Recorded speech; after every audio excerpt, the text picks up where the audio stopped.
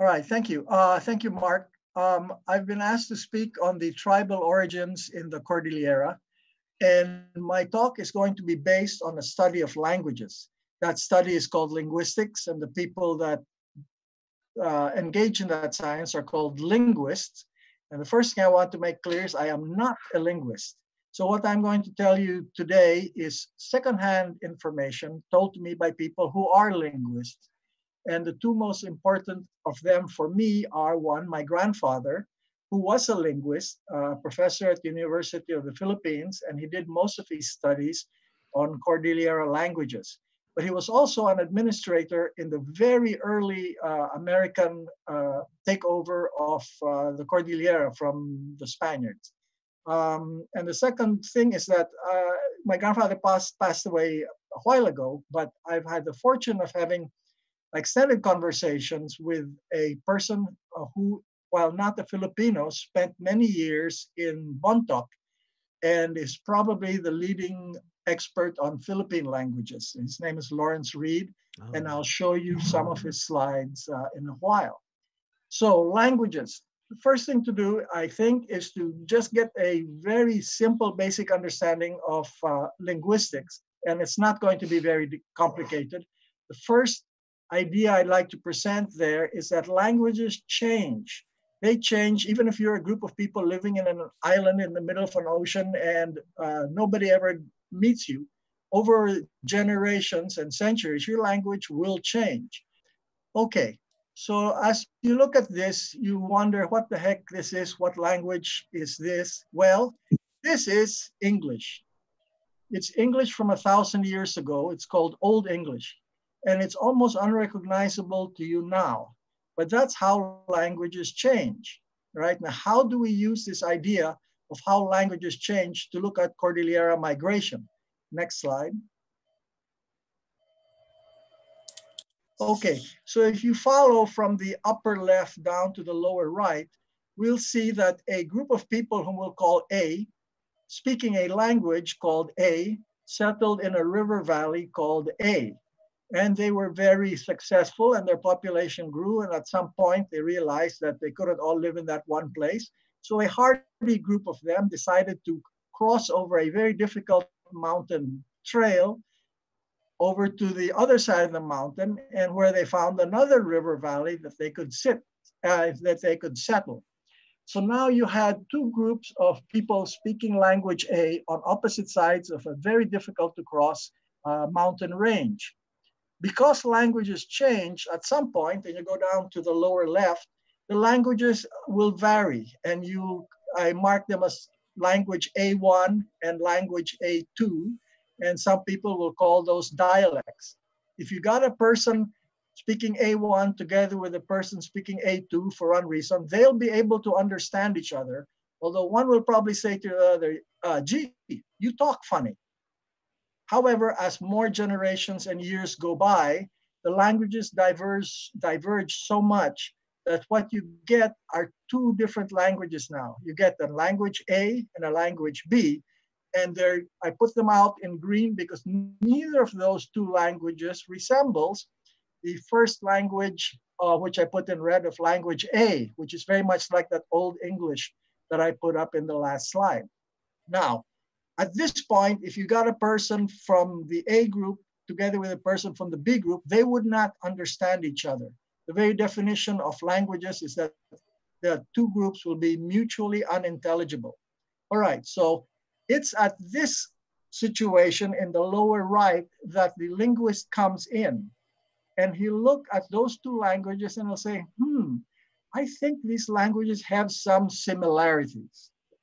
And he'll explore those similarities to try to figure out what they have in common. Now, if you could go to the next slide.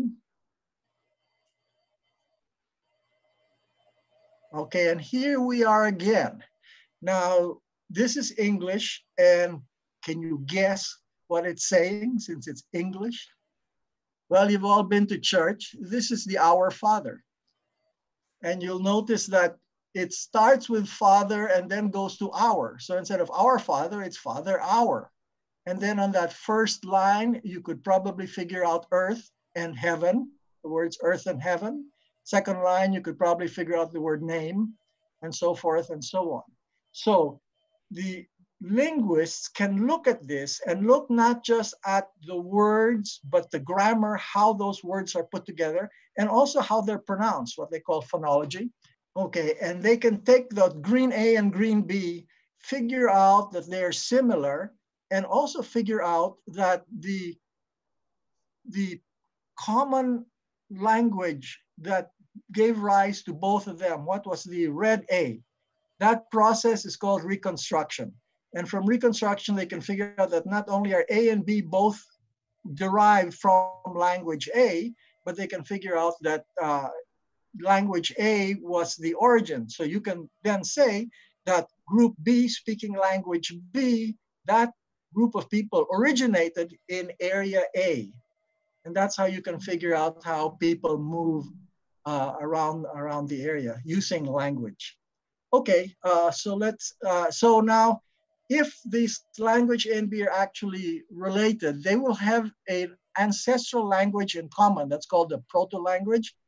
And because they're related, they share some things in common with each other. So if you and I had the same grandfather, we'd both be related.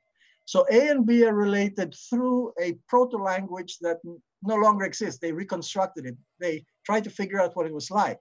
Okay. Now, so therefore, languages have families. The most famous of the families globally is Indo-European, which is where the Western languages are Spanish and English, etc., and French and German. They came from. Okay. The Philippine language also belonged to a family. And that family is called Austronesian, which stands for Southern Islands. Sorry, there you go. Okay, now this is the spread of Austronesian. The Austronesian languages are the most widespread area-wise throughout the world, as you can see, but most of that area is water. But you can see that the Austronesian languages stretch all the way from Madagascar, if you remember that movie, which is off the coast of Africa, all the way to the right. And if it shows up there, you'll see Easter Island, I'm sorry. So you can take a person from Easter Island and introduce him to a person from Madagascar, and they can count to 10 and they'll kind of, understand each other. That's how wide the spread of Austronesian is. Now, the other thing that's in this map is arrows. You'll see the red arrows, and that marks how the linguists think the language spread through this area. So if you reverse the arrows and follow it back to the origin, that origin is Taiwan. So around 4,500 years ago, some people in Taiwan started migrating out of there, and eventually their language through their descendants spread all over this area. Okay, this is an old slide. It's Japanese. And the reason I chose this slide is because the Japanese did not call that place Taiwan. They called it Formosa. That was the name of the island in Japanese times. And the linguists, in order to distinguish Taiwanese, which is a Chinese language, from the original Aboriginal languages of that island, they called those Aboriginal languages Formosan languages. Okay, so that's why I put that name up.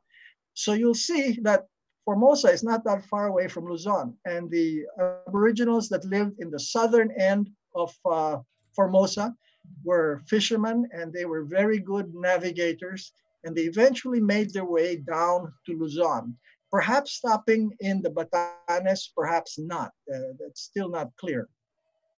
But that is a very dangerous crossing. A lot of people have died trying to make that boat trip in their big bangkas from Taiwan to Luzon, but they eventually made it.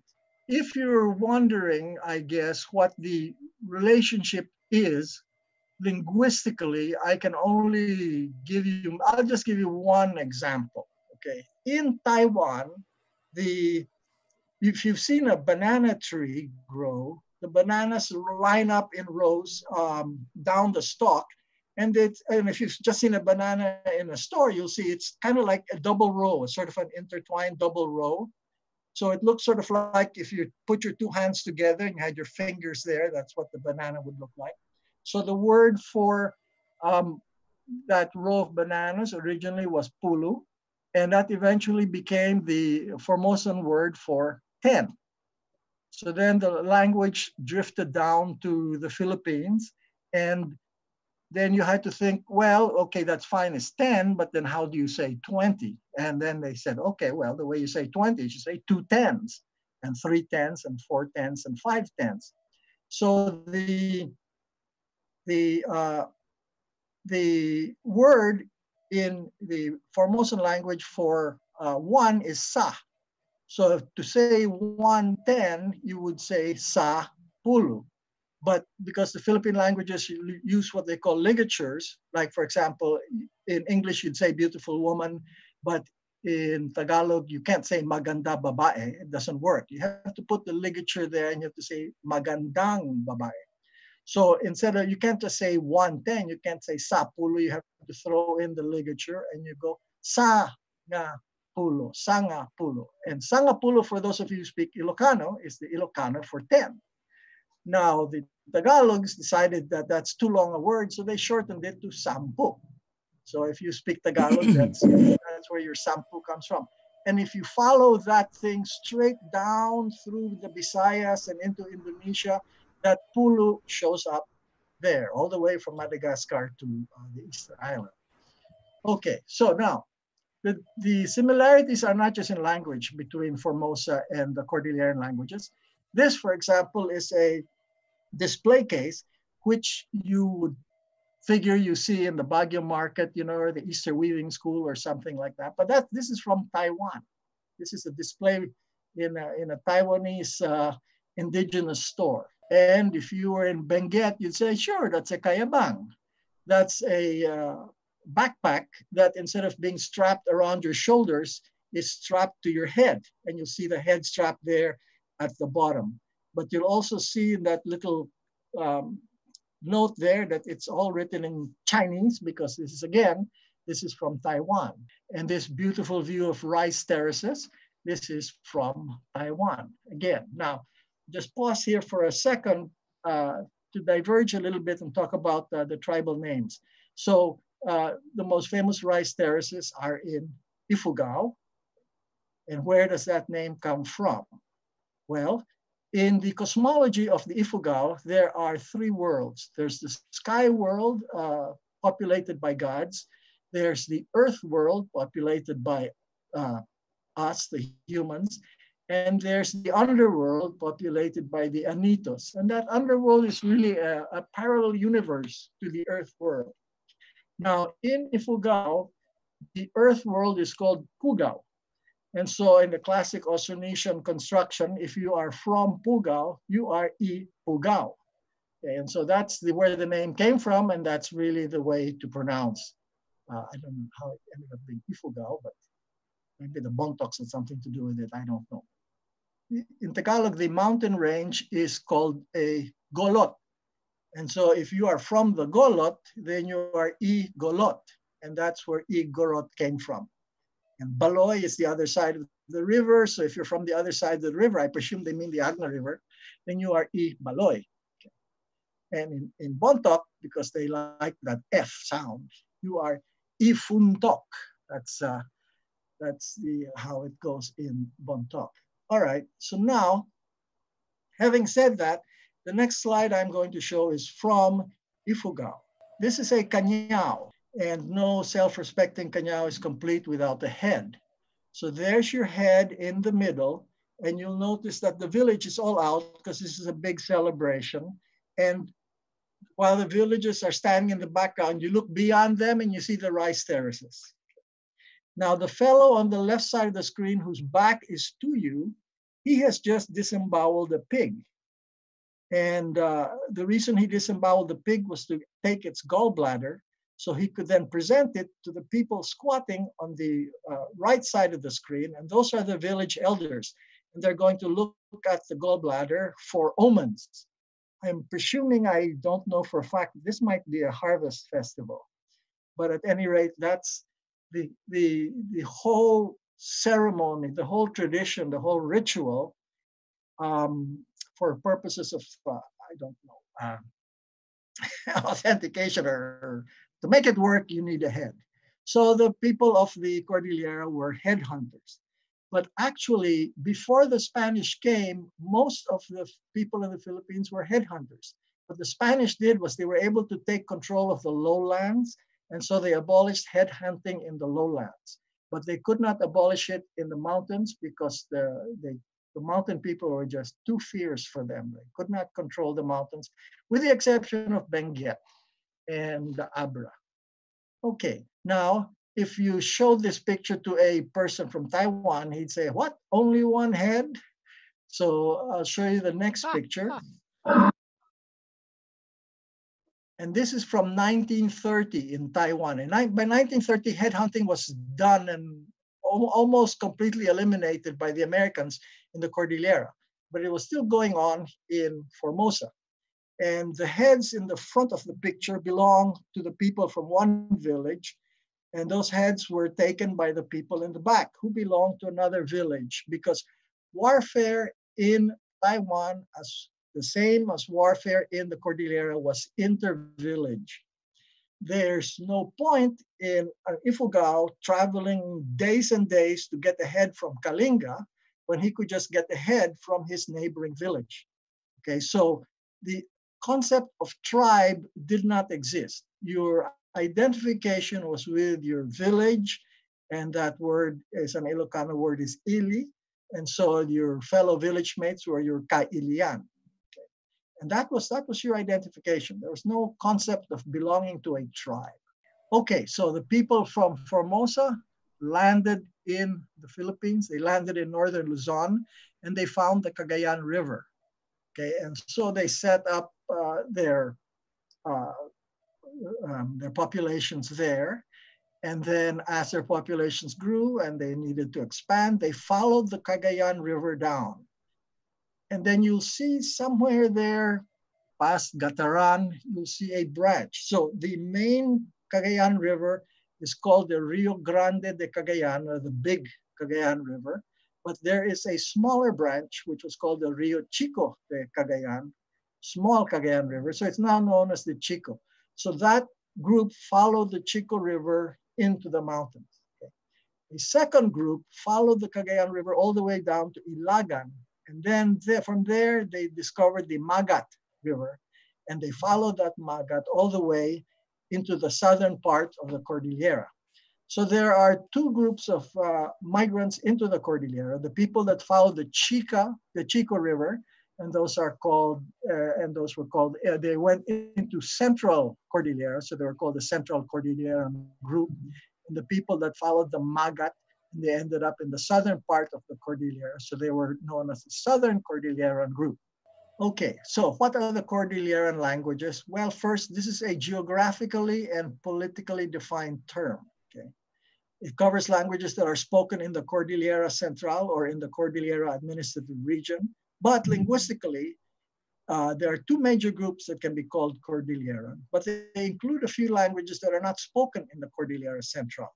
So those two groups following the two rivers are the southern that follow the Magat and the central that follow the Cordilleran language. I'd like to mention at this point that that expert in Philippine languages I told you, who lived many years in Bontoc, his name is Lawrence Reed, and this is one of his slides.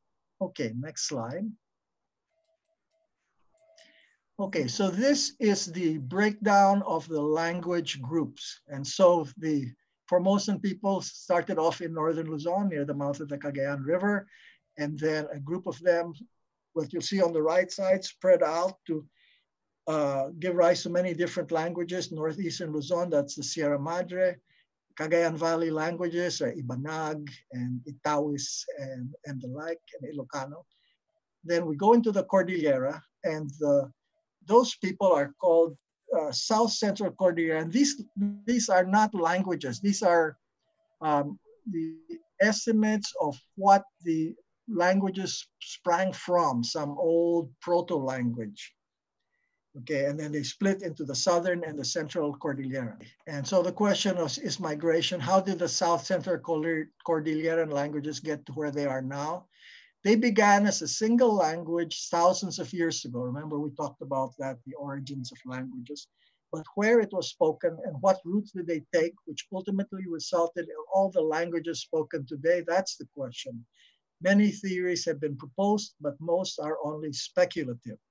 So we're going to take a look at what Lawrence Reed thinks is how this migration happened. So the river valleys were the key migration routes because that's where people settle and they grow their crops and live. And then when they get very populated, they move on.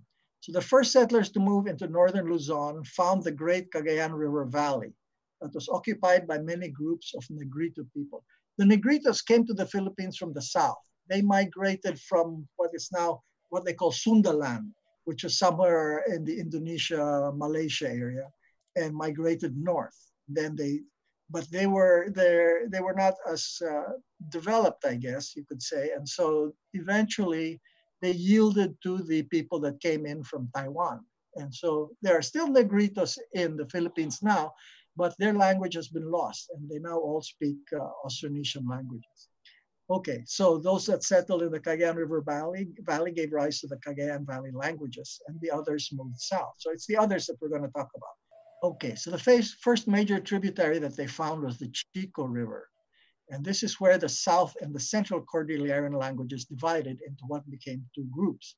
So the parent of the Central Cordilleran group moved up the valley and into its tributaries, leaving behind the Kalinga-Itneg group.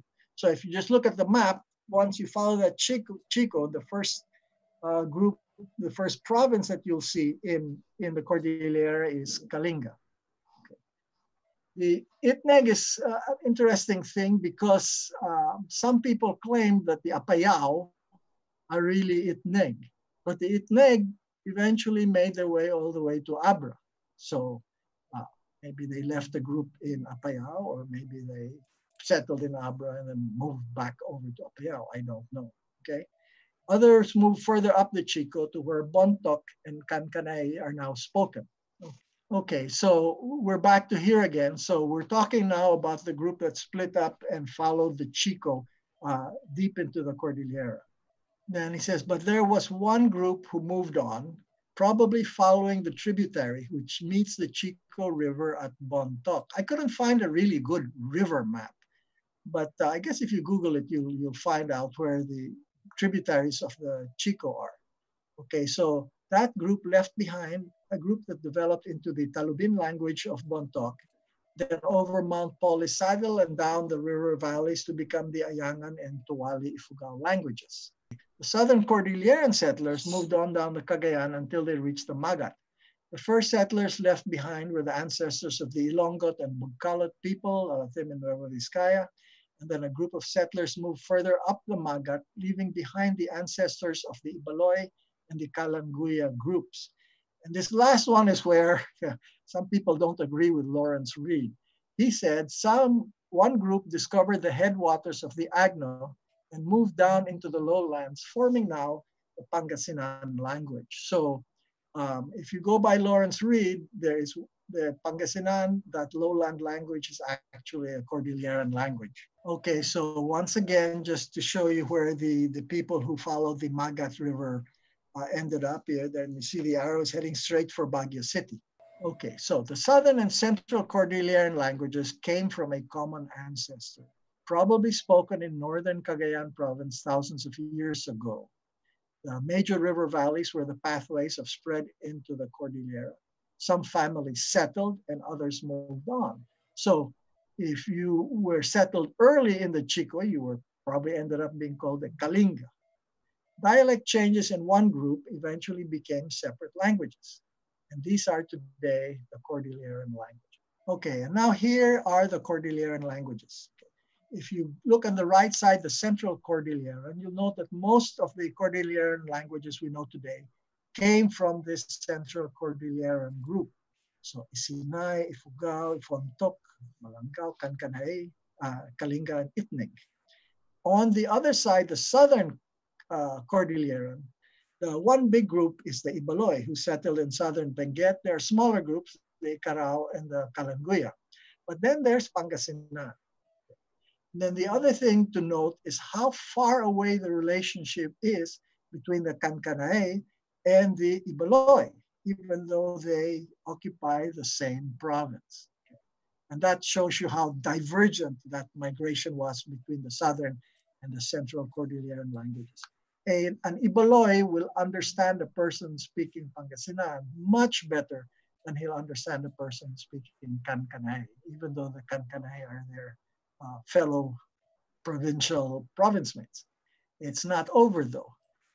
If you notice on this slide, you'll see that there's not one Ifugao. There's many kinds of Ifugao. There's many kinds of Bontok, many kinds of Kalinga, many kinds of Itneg. So the languages continue to diverge even when they settled in the general geographic area because it's very mountainous. Okay, and some of these slides, well, I don't have it on the slides, but you'll see that some of these languages are more endangered than others, and that's the little colored dots in front of each language. If you're blue or green, you're in pretty good shape. If you're brown or yellow or something like that, in danger of disappearing. And here's a funny thing from this slide, and I've questioned Lori Reed about this. This slide puts what should be an Itneg language, they group it with the Kalinga. And that language is Banao, which is spoken in Balbalasan, which is one of the city areas in Kalinga.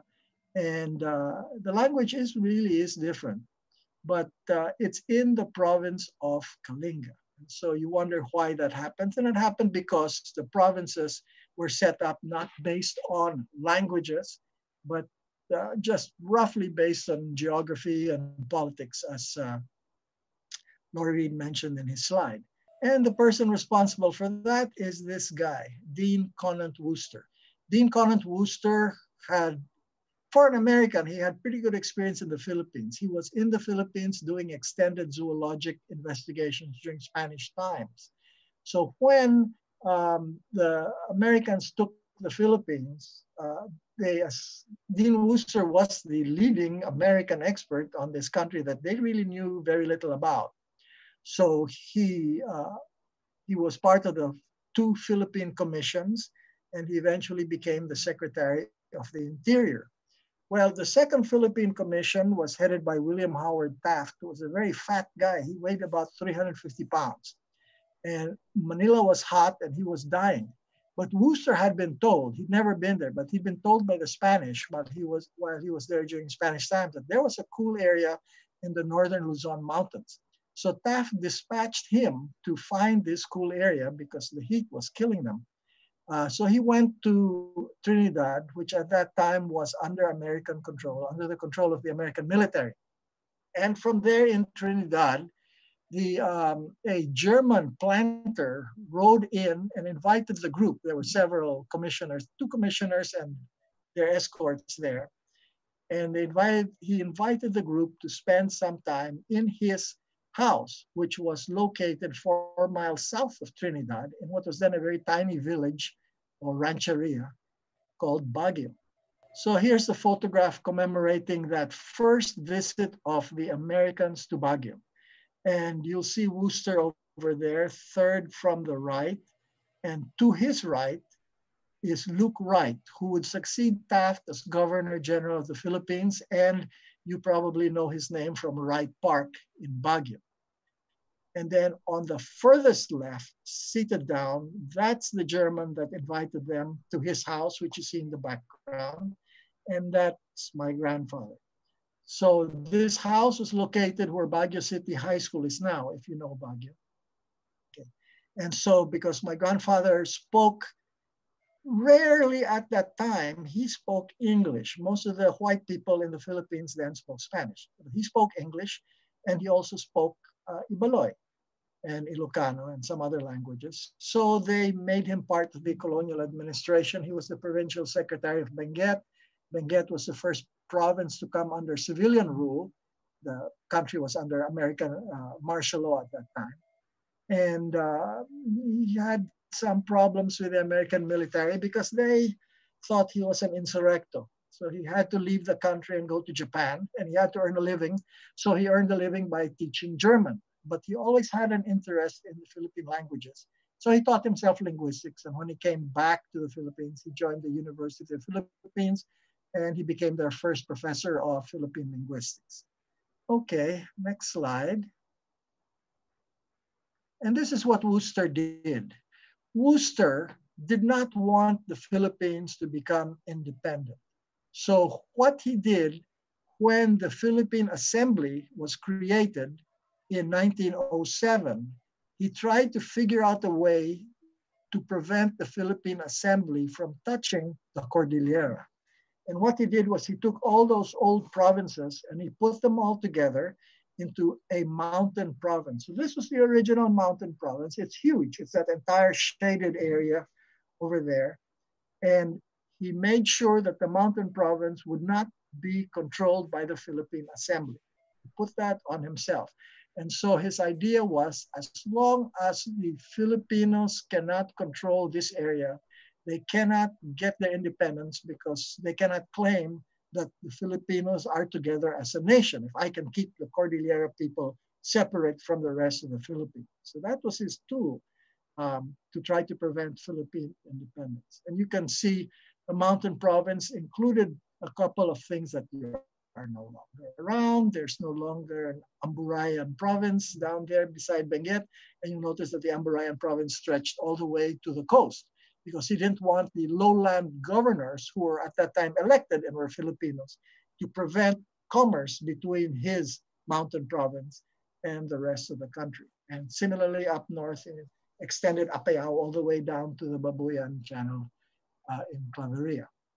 Okay, so because of this and because of his arbitrary drawing of those provincial boundaries, you end up with a lot of people who are, say, Kalinga, but they're not really Kalinga in terms of anything having in common, the most famous being the people of Balbalasan who speak a different language. So these provincial boundaries are Worcester-created boundaries because the people at that time had no concept of tribe. Okay? There was no Ifugao tribe with a head Ifugao in that province. They were not organized as tribes. Okay, and that's pretty much all I have to say. Thank you. So just like I showed you in the beginning, that thing of that strange language that you couldn't figure out, but it was English. So this may look strange to you, but this is Baguio. This is a view of Baguio taken from UP Baguio campus. Those buildings in the foreground are where Baguio City High is now. In between the two buildings, you'll see that flat area. That's the Cafaguay. That's Burnham Park now. And up in the hills in the distance is City Hall and Constabulary Hill and those places. Okay, so things change, languages change, places change. And sometimes they change for no really good reason, but that's a topic for another time. Okay, that's it. Thank you. If anybody would like to get further information, just my email address is right there. You can just send me an email. Okay,